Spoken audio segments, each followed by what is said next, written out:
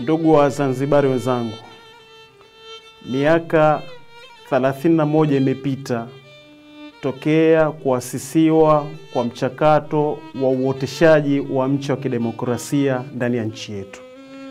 Katika miaka hiyo kumekuwa na gharama nyingi ambazo tumeziona katika uoteshaji wa mche huo. Gharama ambazo zimeacha kundi la watoto wakiwa ni mayatima, kundi la wanawake wakiwa ni wajane, vilema na watu ambao wamepoteza roho katika uoteshaji wa mche wa kidemokrasia. Mwaka 2020 ni reference tosha juu ya mambo ambayo yamekuwa yakikabili nchi yetu vipindi baada ya vipindi vya uchaguzi tulivyokuwa tunavipitia. Baada ya kuona situation kuwa hii si hali ambayo tunatakiwa kuenda nayo, viongozi wetu wakuu wa nchi, Mheshimiwa Rais mstaafu Rais Karume na Maalim Seif, walikaa kukubaliana kutengeneza maridhiano ya Wazanzibari. Hata juzi baada ya kuingia kwa Rais Hussein Mwinyi, pia Maalim Seif aliona ipo haja ya kukaa na Mheshimiwa Rais ili kutengeneza maridhiano endelevu ya nchi yetu. Jambo la kusikitisha sana, leo hii hatuoni hatua yoyote ambayo inachukuliwa katika kuyaendeleza maridhiano hayo. Mheshimiwa Rais na makamu wa kwanza na wa pili wa rais, sisi wananchi tuna kiu ya kuona maridhiano yetu yanakwenda hatua kwa hatua, ili mradi mchakato wa uoteshaji wa mche wa kidemokrasia ndani ya nchi yetu uweze kukua kwa siku hadi siku.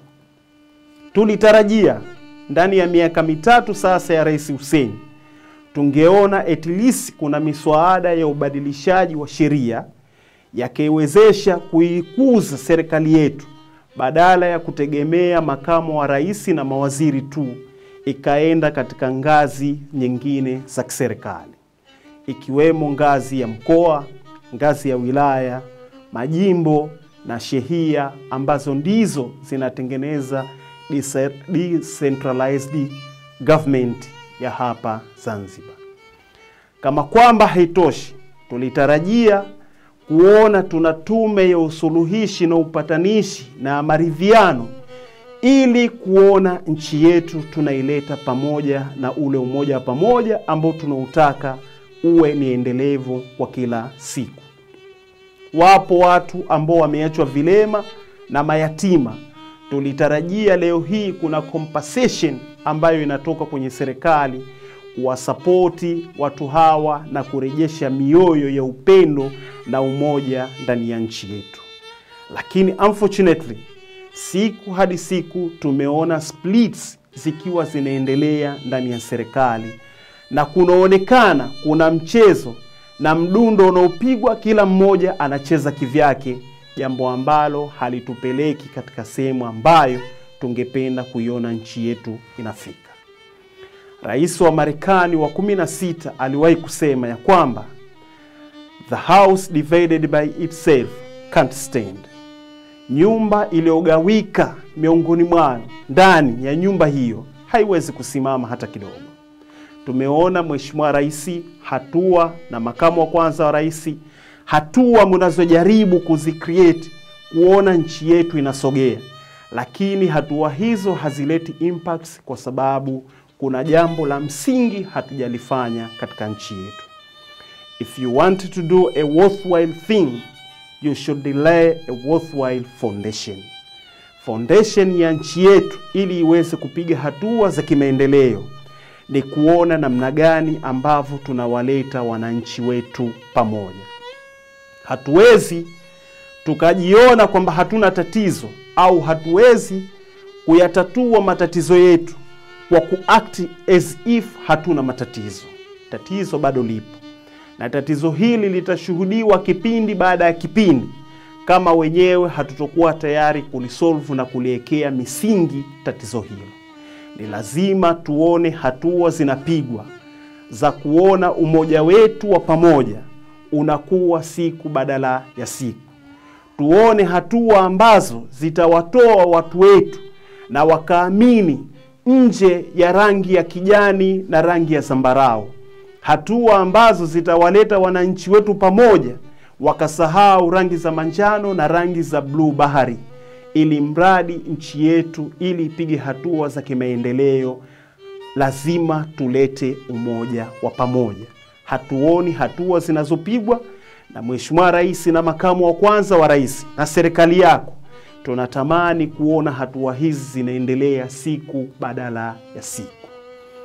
Hivyo basi, napenda kuchukua fursa hii kama mwananchi wa nchi hii kumshauri Mheshimiwa Rais na serikali yako, it is high time now kuona namna gani ambavyo unaweza kuweka misingi ya umoja wetu, umoja wa nchi yetu.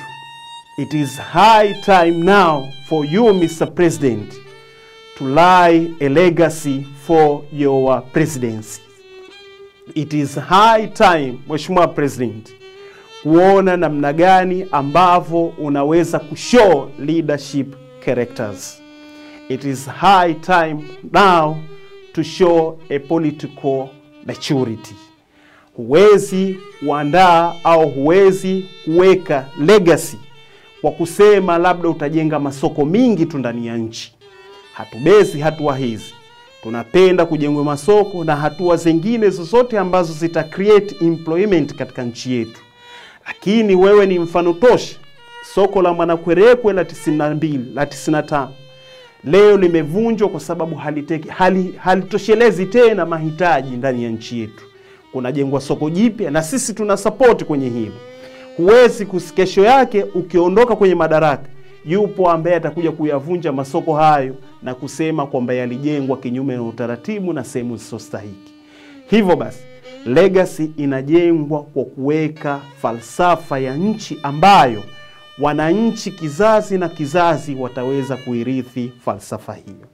Na falsafa pekee ya Wazanzibari ambayo inahitajika ni lazima kuileta nchi yetu pamoja. Hatuoni hatua. Leo hii kila mmoja anapiga mdundo kivyake. Leo mara hawa wamegomea hichi, mara na nyinyi. Kumekuwa na kushindana badala ya kuwaleta watu pamoja na badala ya kuileta nchi pamoja. Tunataka tuone hatua zikipigwa na tunataka kuiona nchi yetu inasonga na kufikia pale ambapo sote tungepata amani. It is high time now. Haturigadi tena who is leading us, but how you lead us. Huwezi kutoa, huwezi kuonyesha leadership maturity, huwezi kuonyesha political leadership maturity kama hujaileta nchi pamoja. Leo hii dunia inamkumbuka Abraham Lincoln kwa sababu aliileta Marekani pamoja. Leo hii Wazanzibari wana appreciate juhudi za President Karume kwa sababu alijaribu kuwaleta Wazanzibari pamoja. Leo hii tuna appreciate uwepo wa Maalim Seif kwenye uhai wake, alikuwa ni chachu ya kuwaleta Wazanzibari pamoja. Mr. President, it is your time.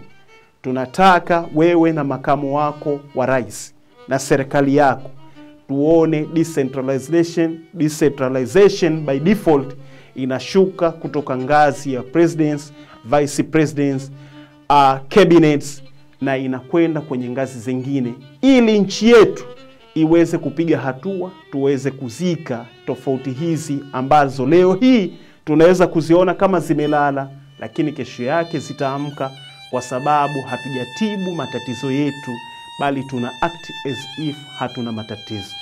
Hatuwezi kuondoa matatizo yetu kwa kujaribu kuonyesha kama kwamba hatunayo.